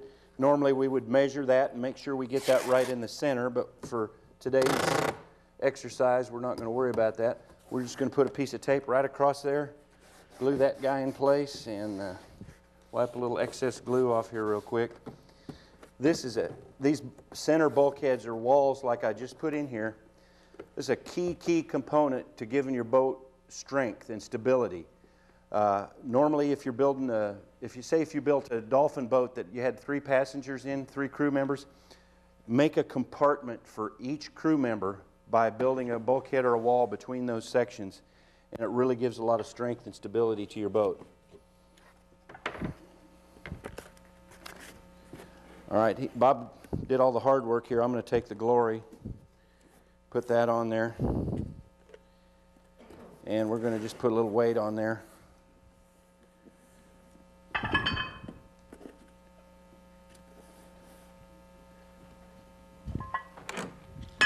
And sure.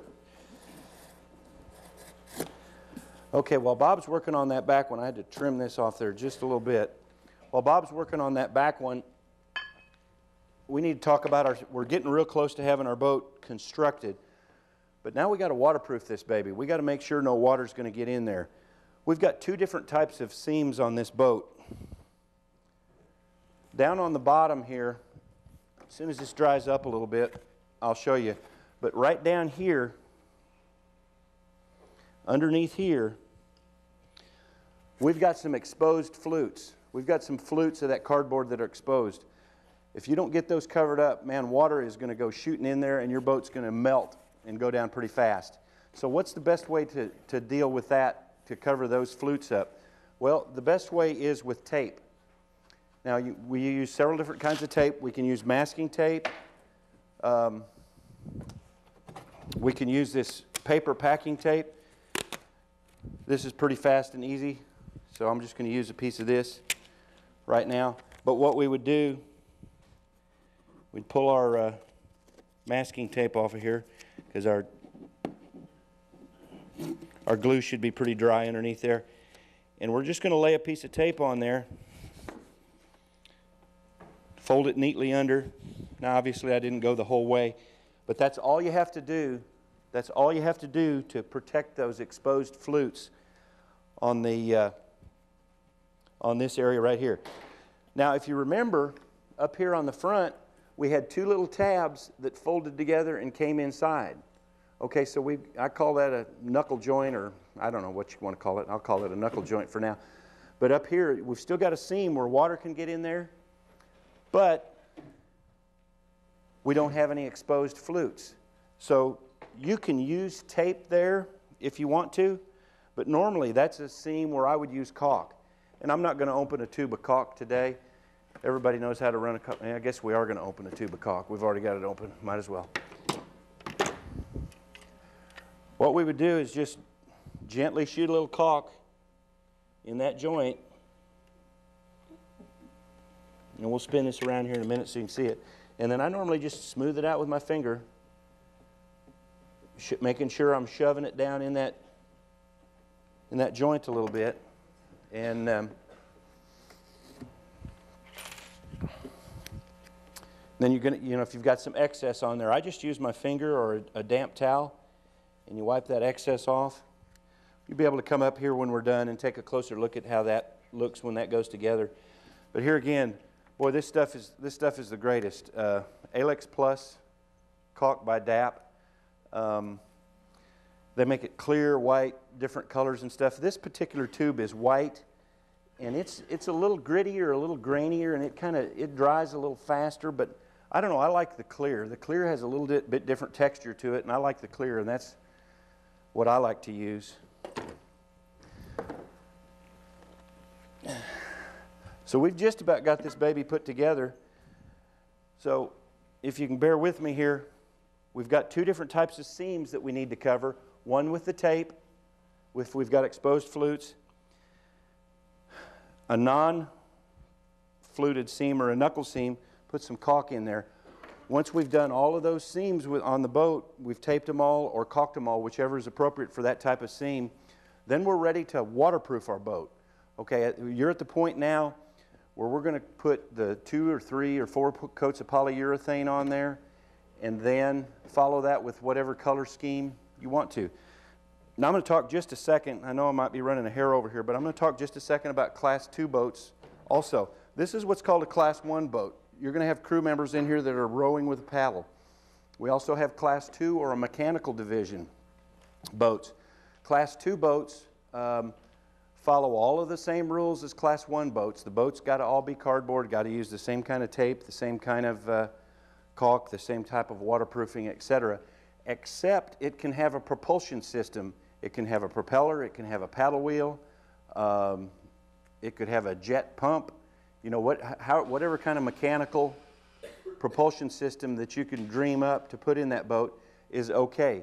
That propulsion system has to be attached to the cardboard portion of the boat, and that makes pretty fun and exciting stuff. They're a little more complicated. It's probably not a project for a first-timer, but it's a lot of fun, and usually from year to year we'll have anywhere from 5 to maybe 6 or 7 or 8 Class 2 or mechanical boats out there.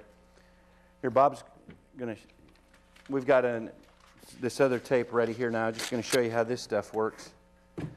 This is jumping around a little bit, I know, but we're trying to wrap up here. This is that old paper packing tape that I talked about in the supply segment. I just dump it in a pail of water. I let the excess water run off of it. Gently smooth it on a seam. Take a sponge.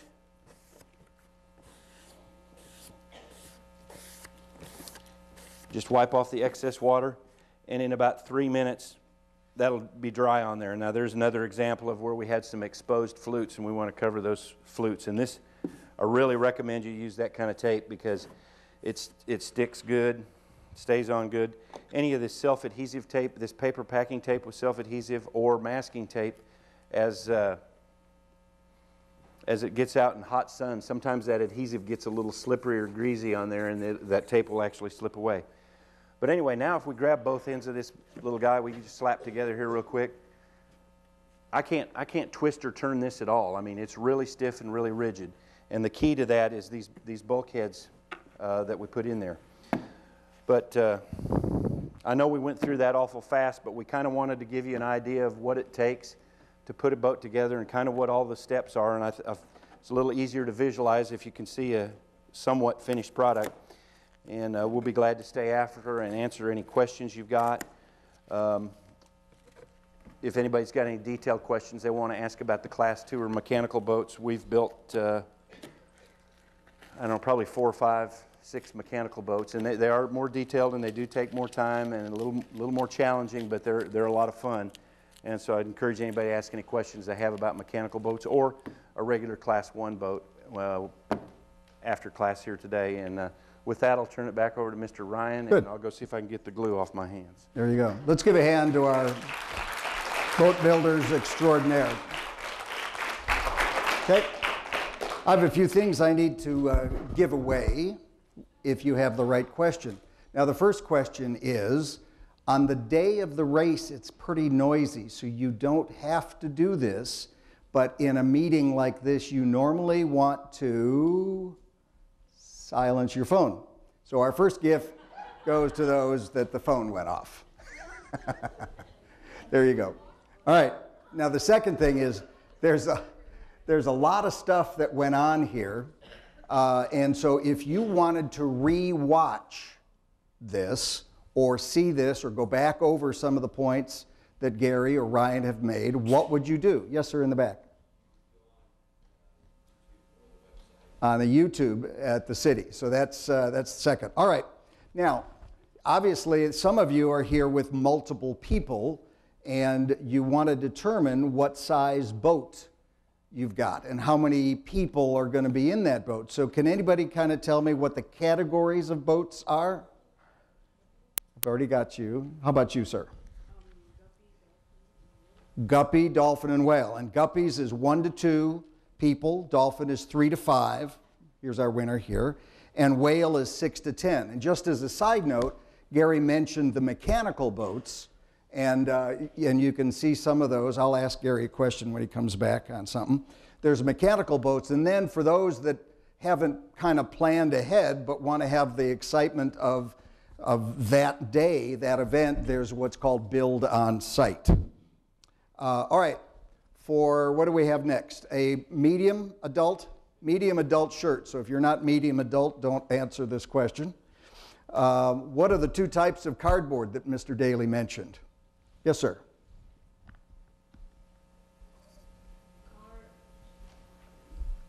Has to do with plies. Let's go next to you. No, but we'll give you the towel anyway, or the shirt anyway, but it's single and double ply. And this, when you have a chance of coming up here, it's single ply corrugated. All right? And so finish this sentence. This is a tough one now. Finish this sentence, and this is for a $20 gift card at Westlake's Arlington Hardware. Metal, plastic, and wood, yes, ma'am, are not allowed. Ding, ding, ding, ding, ding, ding. All right. So even if you use, and here's a nice hole here that they put a screw into to hold it together. If you use that, you need to take it out. Somebody could get hurt, or you could be disqualified. And so, so that's very important to hold to that. All right, last question before we go on to our next session. What are the 2 other new events that I described?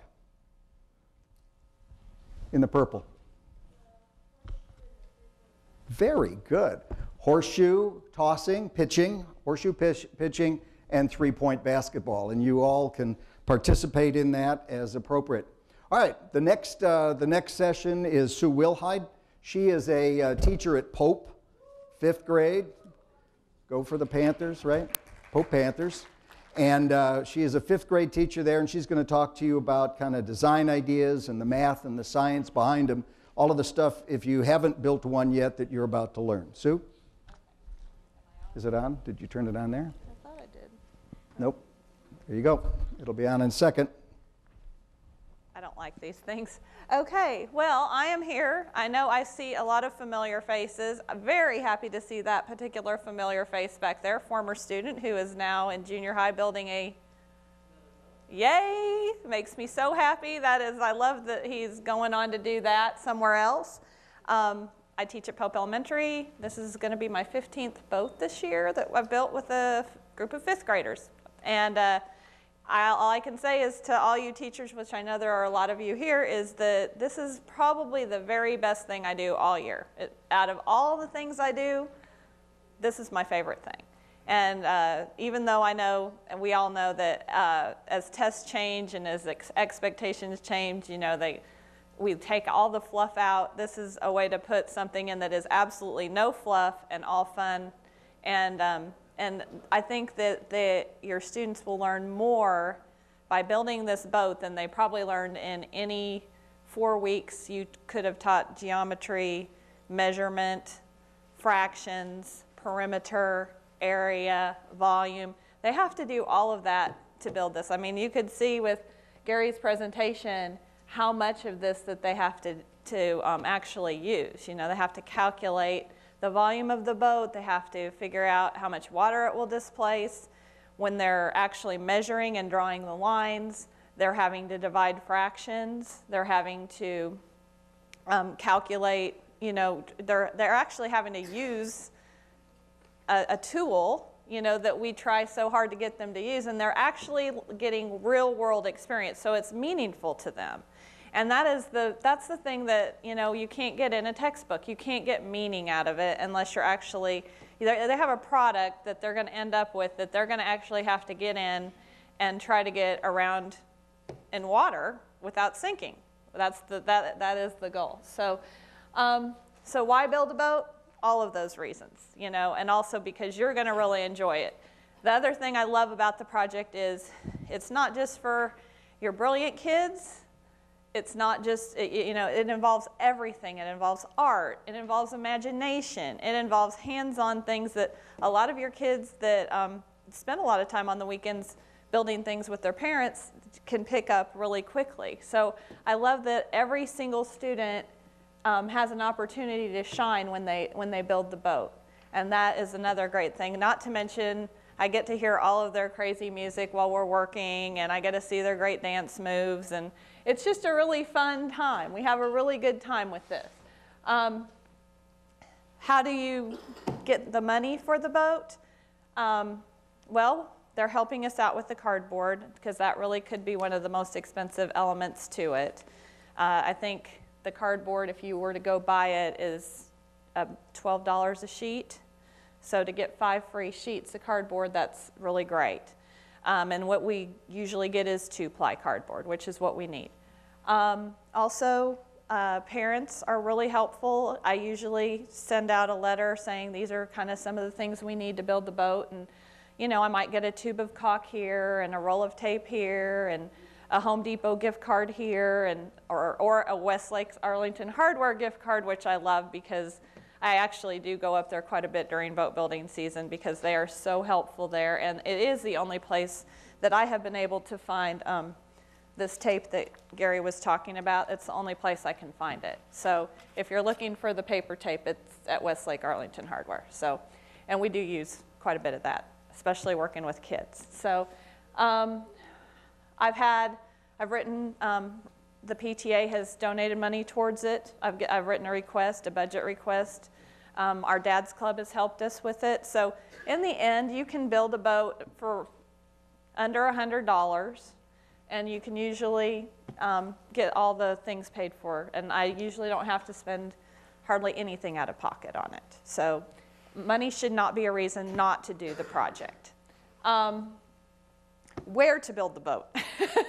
Very important, very, very important, because you want a place that does not have a lot of rocks or anything that you would be laying your cardboard on. It takes a while to build one, so you want a place that it's not going to be disturbed over and over again and that you have to keep moving it around. And also, you need a place where you can actually get it out of the door when you're finished. That's a very important thing to think about, and believe me, I have learned this from experience, is, you know, when you're planning your boat, measure the doorway, and also measure if you're having to go into a hallway, make sure your hallway is long enough so that when you get the boat out the door, it actually will get out the door without you having to cut it in half and then tape it back together again and try to figure out how to make that work. So very important. Also, I've had in the past parents, and when I was at the first school, West, where I started, I had parents in the neighborhood donate their garages for a while. So we did that for a while. So I used the science lab in our building, and usually we can get it folded up to a place where we can move it around. We spend one Saturday and we get it folded up to the point where we can move it around in the lab and get it out of people's way. So that's really important, and that's one thing to really consider. This design right here is a great design for kids. I teach 5th grade. I've used this design pretty much every year. It's a great design because it's pretty simple. It's very stable. There's not a whole lot of cutting because they don't do the cut. That's the only thing I do in 5th grade is I do the cutting. They do everything else. Another tool that I have used for scoring that I found that's better with little kids is they sell these D rings at the hardware store. They're like shaped like a D. And the kids can just put their hands in there and kind of put their weight down on it, and it works real well with younger kids. It makes a nice little crease, rounded crease, without cutting the cardboard up too much. Safety is always super important when you're planning to work with kids, as you know. The polyurethane It does have a very strong smell, so you have to be very careful about kids with asthma and kids that have breathing problems, because it is, and make sure you're in a very ventilated area on the day that or the days that you're using it, because it doesn't really matter what kind you buy. It does have a strong smell. The water-based is less strong, but the water-based I don't like very much. It doesn't really work, it doesn't waterproof your boat very well. So if you are, I just caution you on the smell of that polyurethane. Also, just warning your kids that they are going to ruin their clothes. There's just no way, whatever they wear that day, they're going to get paint on it, and it's not going to come out of their clothes. Make sure they know that. Organizing it with kids, depending on the group. I know we've got scout groups, we've got teacher groups. Some of you are here with science clubs probably. Mine, I make a schedule. I send home a schedule of all the days and times I'm going to work. The kids bring it back to me, letting me know when they can work, and then I give them a schedule. I give them a schedule of the days and times. So you do not want 27 kids standing there doing nothing. You want to make sure you have it scheduled out so that you have no more than probably 10 people working at once. Otherwise, it just turns into kind of chaos. Also, they talked about the different divisions, but one of the best parts of this, the artistic part, coming up with a theme. Deciding what you're going to wear that day. I've done everything from Poposaurus to Popolo 13 to we were Covered Wagon one year, and it's just so fun. You can take whatever you're learning about in school and turn it into a theme for your boat. So it's really fun. And they have all these great awards you can win. You don't have to just be the fastest to win an award. You can win an award for being the most spirited team. They have the Rah Rah Award, the most incredible sinking, the Titanic Award. Won that one once. I think I've won them all once. And actually, I was kind of really unhappy about that, but the kids thought that was the best of all. The kids really loved that Titanic Award. So we had the violin section there that year too, playing the theme song for us and everything. So you can win, and practicing the rowing is always problematic, but you can do it in a swimming pool, or I've done it where we didn't really even have water. We just held the oars, and we had trees, and for every stroke they had to take a step, and then when you got to the tree, you kind of showed them what to do with the oars, because I know it's really hard in school to come up with a way to practice rowing. But it is important for them to kind of have an idea of what they're going to do when they get in the boat. The course is a U-shaped course for the kids. So, and then if they get into the finals, is it still going to be a W-shaped course in the finals? So they have to at least be able to make one left-hand turn. Like they go out and then they turn left and then they come back. And then for the finals, they go out and they have to make a W, which is very fun to watch. The parents are all standing there going, turn, turn, and the kids are all, it's great. It's so fun to watch, but I can't say enough about it. I know we're running out of time, and I don't want to take over my time, so I'll stay for a couple minutes after if anybody has any questions about management or anything like that. And the text, again, the text that you will cover, I'm not going to go through every one. Just know that it's going to cover all of your geometry texts, and it's probably going to cover a lot of your fractions texts, and it's going to cover area, volume, perimeter, and measurement, converting measurements from inches to feet, all that kind of thing. Yards, even though we don't use a lot of yards, we do use feet and inches a lot, and we do have to half our inches or half our dimensions a lot. So we're always having to divide fractions. So it's a great thing. Anyway, thank you. Good. Thank you, Sue. Go Pope Panthers. All right, we're going to wrap up real quick here. I've got a couple more things to give away, and then if you want to come up, there are these rulers. I gave away a couple earlier, but I've got some extras that you can have. So a couple of questions. This is for a towel, a River Legacy towel, and the question is, how many people per year visit the Science Center. I'll go back there. 40,000 people a year. All right, so we're going to throw in the towel. This could be fun. Whoa. All right, and I've got a gift certificate. And who can tell us the 4 sponsors? You've got to tell me all 4. All 4. I'm going to go back there. Yep.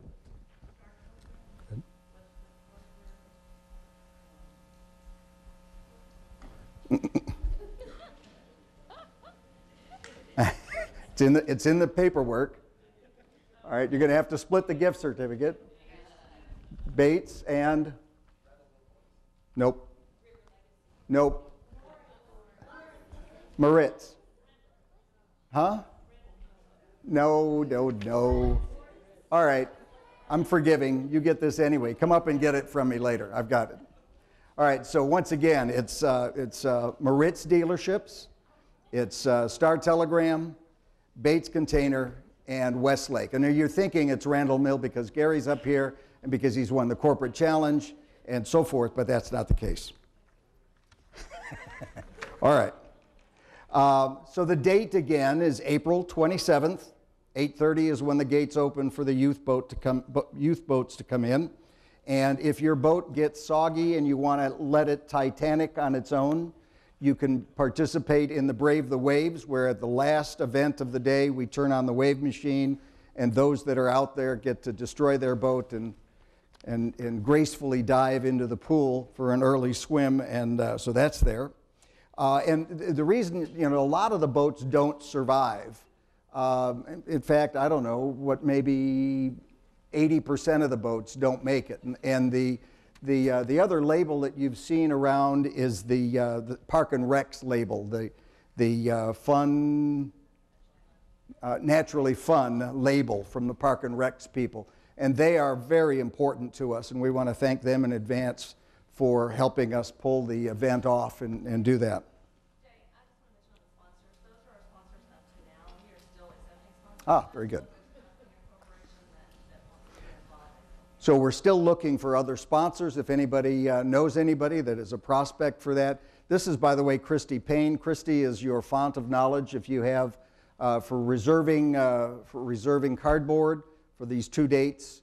You need to get a hold of Christy. You can go through the website and send her an email saying, yes, we're coming, we're school, this name, and we need cardboard, etc. But Christy is the person that's controlling all of this and is very capable. Thank you in advance. The other thing I wanted to mention, you heard me mention the Brave the Waves thing. Most of the boats don't make it just because it's fun to destroy them as well as it is to build them. But that doesn't mean you shouldn't build for quality and for durability. And I was just asking Mr. Daly how old his oldest boat is. And you see one of the kind of tag behinds. This is Snoopy. And Snoopy trails in the water. I think there's a picture that runs in the slide presentation. Trails in the water behind the Red Baron boat. And the Red Baron boat is, I think he's got its 16th year coming up. 16 years the Red Baron boat's been floating in the cardboard boat regatta. So with that being said, we need your evaluations if you would please. Fill those in before you leave or as you leave. Drop them off at the front desk. You can do a boat kit for $125. You can do build on site if you don't want to do it in advance for $50. And I talked about our sponsors, Moritz, Star Telegram, Bates, and Westlake Arlington Hardware.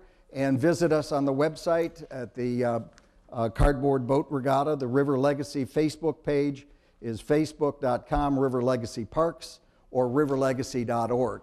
So unless there are other questions that need to be in front of the group, I'll adjourn us and thank you, and we'll see you braving the waves and at our Cardboard Boat Regatta. Thank you very much.